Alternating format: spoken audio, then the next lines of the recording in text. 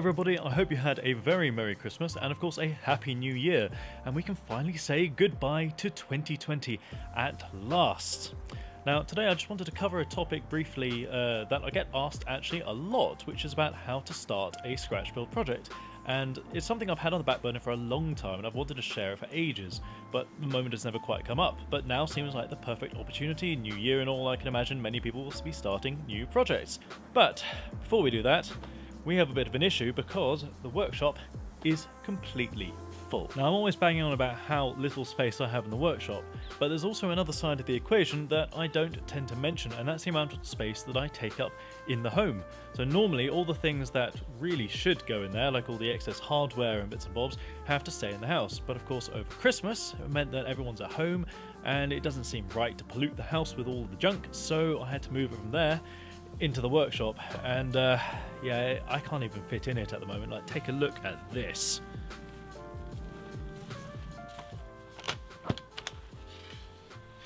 Now look at that mess. That's no good. Look, I can't even walk in. Got the charcoal down here. Can just about make out NSYS in the back there. But look at all this stuff. I've got 3D printers, I've got gear, power supplies, additional tools. All this stuff does not have a proper space inside here, so we're going to have to move this out. Got AQUACERAS sitting in the back there. It will be used.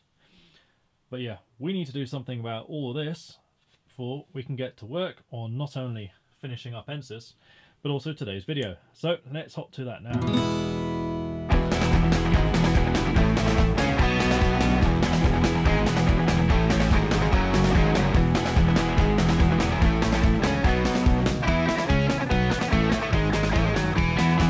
That is a little bit better, don't you think? Still a bit chilly in here, but it'll have to do for now. So I just wanted to go over some of the points that I like to consider when I'm starting a scratch build project of my own, because I do get asked an awful lot about this. And so I think that's pretty fair, because actually it's not the easiest thing to do, especially if you're new to sort of modding and manufacturing and everything, you're sort of doing it as a hobby. Taking on an entire scratch build versus, say, a PC mod is quite a difficult concept, as there's an awful lot to consider. So hopefully this will help you in your way if you're thinking of trying one yourself. Now first of all, I just want to apologise if my microphone is a little bit on the echoey side today. I had a bit of an incident with my old microphone, so I'm using my backup.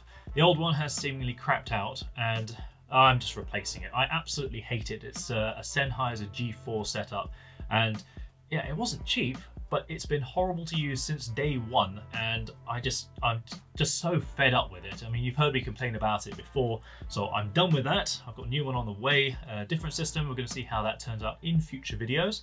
But for now, we're going to be using my shotgun mic, so everything will be a little bit roomy in here for the time being. So, where do we begin?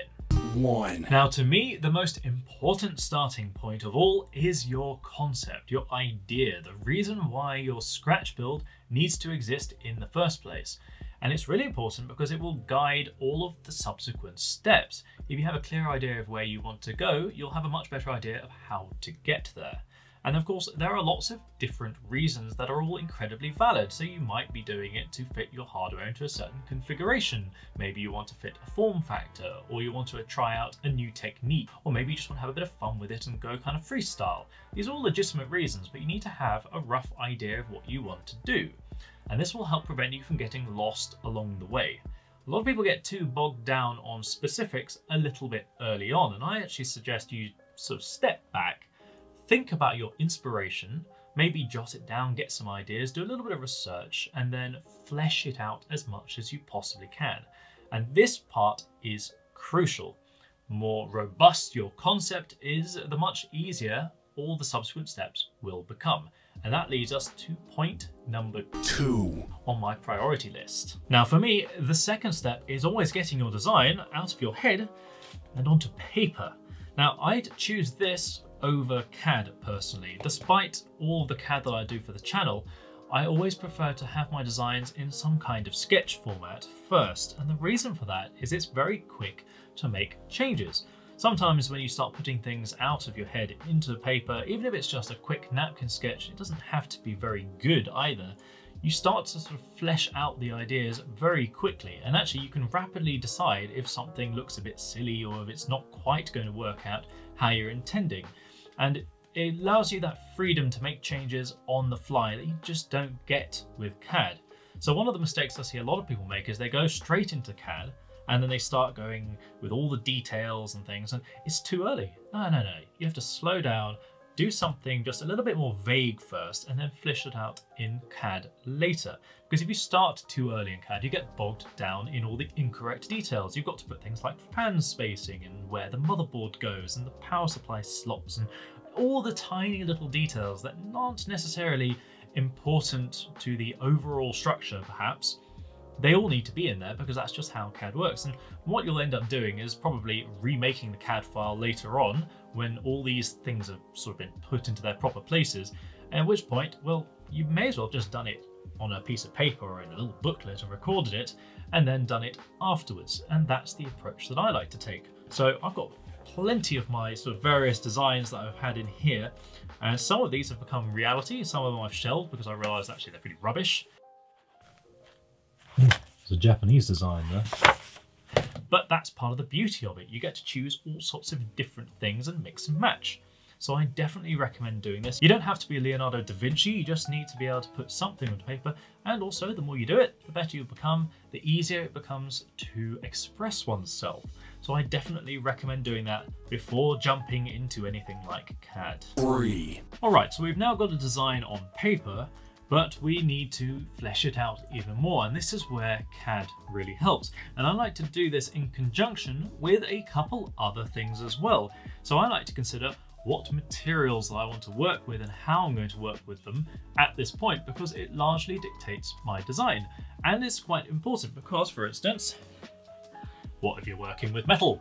You're going to have to consider about how you're going to be cutting that, how you're going to be working with it. What tools do you have access to? What services do you have access to if you don't have the tools? What about you want to work with mahogany? What if you want to work with all sorts of stuff? It's all part of the equation. And this is the sort of thing that you can put into your CAD.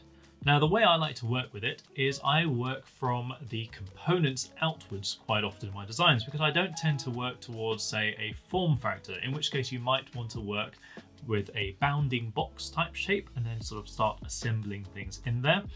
Now, I tend to choose my hardware first and then either source 3D models from the manufacturers if I'm fortunate enough, or I model them myself. Now, the reason why I do this is because I want to have complete faith in the models that I have and know that they're accurate. The problem with services like GrabCAD and Thingiverse is that ultimately you don't know the person who modeled that and you don't know how authentic it could be. So for instance, they may have modeled one part incredibly accurately because that's what they need, but they've put it up for download and actually maybe you need something which is completely different that they didn't care about and they haven't put that much thought into that segment. So you don't know what their priorities were, and sometimes, just sometimes, they actually put purposeful mistakes in the model as well. So you want to keep an eye out for those. So things like inverted pins in the 24 pins on some of the famous GrabCAD models, things like that are noticeable and they do lead to incorrect measurements and similar problems. So don't rely too heavily on GrabCAD models. Personally, I like to make sure that they're all verified by me first with the real hardware before I commit to anything. That includes manufacturer diagrams. I've often been sent things that are maybe a different revision to the commercial product, so I have to double check everything anyway. Now, one thing I really do recommend you do is get to grips with using the ATX specification, because this has a huge amount of information, and we do have a video on how to construct a motherboard tray from scratch that does go into using the ATX spec a little bit. Basically, you're going to have all the diagrams necessary for your motherboard trays, power supplies, things like that, and it has all the measurements for those sections, which can save you having to use a third-party motherboard tray from an existing donor chassis, for instance. You can make your own if you just interpret the specification. Now, if you're used to working with engineering drawings, it'll all be very familiar.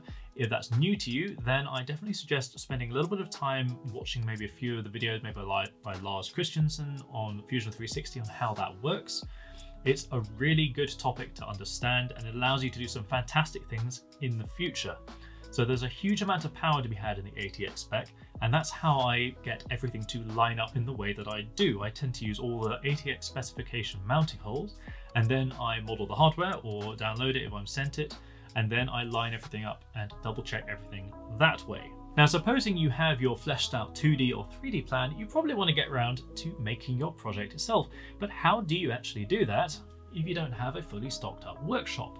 Well, there are a few considerations. Now, the first thing would actually be to assess what could be viable in the space that you have, because you might be surprised with how much you can actually do in a fairly straightforward residential setting. So for instance, you have access to all the abilities to do cabling from scratch. That can be done very easily, even in a bedroom. And you can do an awful lot more too. In fact, all of my first scratch builds were done either in a university dorm room or in the kitchen table or something at home before I had built this workshop. So it's really interesting to see how much you can get done in a small space with very little in the way of tooling. So definitely don't discount it. But another thing you definitely can consider is outsourcing. Now, outsourcing gets a lot of bad rep from some people in this community, and I don't really know why. Because quite frankly, assuming everyone has to do everything from scratch by themselves is a bit of a stretch, because people don't actually have access to things like this. What if you live in an apartment? Well, of course you can't have a CNC machine going along with all the glass blasting and the air compressors and big pillar drills. It's just not viable unless you have a truly enormous apartment, that is. But most people aren't in that position. However, it's very possible to outsource certain components to people who do, or to businesses who offer that sort of service. I would definitely suggest having a good look around locally, because you might well be surprised with how much is available in your area. There are quite often small businesses that have set up to cater to shops doing sign work, vinyl cutting, or even laser cutting services, and they often work in very built up residential areas even. Alternatively, there's also larger places that offer online services, although they do tend to be very pricey. There are also independent smaller businesses that operate online. And of course, you can look further afield. If you want to go global, it is very possible, especially on smaller items. Although quite often shipping and customs can become prohibitive if you want to have, say, CNC milling done abroad. I personally would recommend trying to get that done as locally as possible, especially since there's also the possibility of perhaps in this post-COVID world, you could actually meet them. In addition to broader web searches, you can also do more targeted searches within, say, Facebook groups in the marketplace, Etsy, or local forums devoted to certain crafts, because sometimes you'll often find like-minded enthusiasts who are willing to help you out either for a small fee or even just for the experience of doing it. I do always recommend though, please be fair and don't ask the earth of someone. It is actually a lot of work to have something cut out for you. So please do respect that somebody is giving you their time if they choose to work with you. And that's the way you do it. Now, my parting point would actually be, don't worry if things don't go to plan. In fact, if anything, you should expect things not to go to plan, especially if it's your first time. Things are not easy. There's an awful lot to consider, and there'll always be some tiny little detail perhaps that you might have overlooked. For instance, I've quite often forgotten drain systems or tiny little cables maybe for front panel connectors, because I don't tend to think of them very much. These are the sort of things that very easily get left by the wayside. So don't worry if something goes wrong. It's all part of the process, and you never know, next time you might actually be able to learn from it, build it into your design, and become that much more accomplished at the hobby. Now, before I head inside for the New Year's boom booms, I just want to show you a couple cool things that came in whilst NSYS was going along, and I think you're going to like these. So, firstly, we have a replacement radiator. So that is an AQUACOMPUTER AirPlex Radical, and we're going to be plumbing this into the back where that Barrow one is currently. Hopefully that's going to work. Very interesting radiator design, and there's an awful lot that's going to have to go into that. Fingers crossed you can hear me over the fireworks in the background though. Now, in addition to that, one of the big things that was holding up the project was getting hold of a 3090. Ta-da! Well, I got myself a 3090 Founders Edition, and this should do me very nicely. Now, it's actually not in this box at the moment because I've got it in the rig upstairs doing rendering work. But rest assured, it is an absolute beast. It is beyond beautiful. I took some fancy photographs. We all know what they look like by now, but it really is such a beautiful cooler design. It's almost going to be a shame to put a water block on it. But not quite a shame, we've got a very special water block that's going to be going on this one eventually when it does arrive. So when I'm all finished with NSYS and we've got some other things going, we'll be able to settle into doing that and finish off AQUACERAS at last. Now speaking of finishing projects with the workshop nice and clear, I now need to get back to work on NSYS and doing all the cable work and finishing up the loop. And that's going to be really quite a big one, and then we can finally have it done. But of course, you would not want to miss the opportunity to see any of those future videos now, would you? And the best way to stay up to date is of course by subscribing to the channel if you haven't already. You can of course also find us over on Facebook, Instagram, builds.gg and Twitter. Our merchandise store is also linked below, so if you'd like to send any last minute gifts and just pretend that the postie was late, be sure to check that out and see if anything strikes your fancy. Take care folks, stay safe, Happy New Year, and I'll catch you next time.